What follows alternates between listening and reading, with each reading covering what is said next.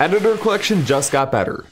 Version 2 has some of the biggest updates to the pack yet, and you still get free updates. All of the tools now have new icons, which make them easier to find and more pleasing to look at. The anim engine has received some great updates, helping it run faster while keeping the UI the same. WippPivot has been removed from the collection, because WippZoom has been redesigned from the ground up with all of WippPivot's features. It's easier than ever to make zoom animations and multi-point zoom animations with even fewer clicks.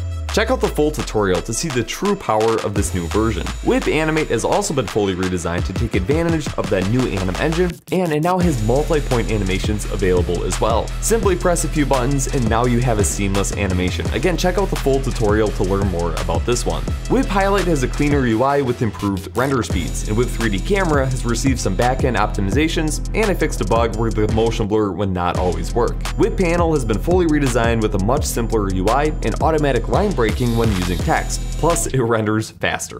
WippBackground was rebuilt for faster performance and easier control, and WippMagnify has seen significant performance improvements and an easier to understand UI for those multi-point animations. WippMarker is now way faster, making it easier to use multiple instances of the tool at once. WippChapter was updated with AnimEngine v3, an easier to use UI, and much better performance. And last but not least, I fixed a bug in WippSubscribe that prevented the subscribe button from animating on in Resolve 20. EditorCollection version 2 is exclusive to DaVinci Resolve 20, so download the update today from your account at WippTemplates.com.